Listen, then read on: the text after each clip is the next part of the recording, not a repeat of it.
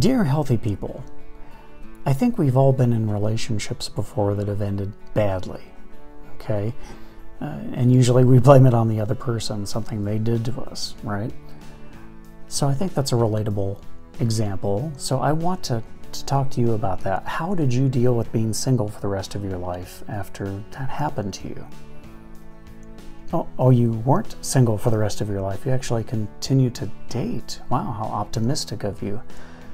I guess you were able to do that because some part of you realized that the actions of that one person weren't representative of humanity as a whole.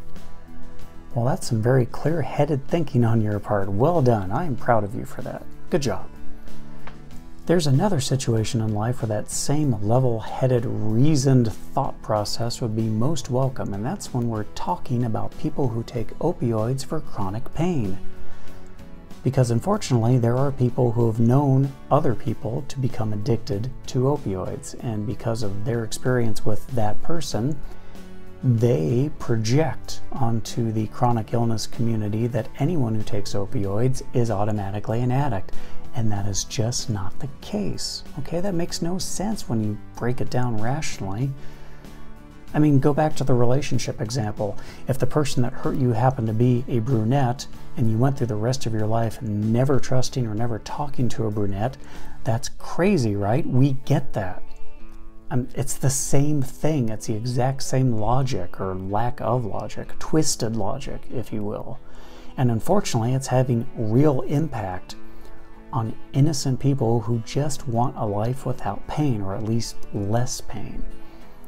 You see, access to opioids is now being heavily restricted in many cases, if not outright taken away from people in other cases. And it's driving innocent law-abiding people to find their pain relief through street drugs.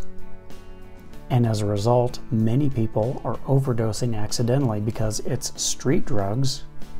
It's not regulated, you have no idea what you're getting, but they had no choice anymore. And this has to stop, okay?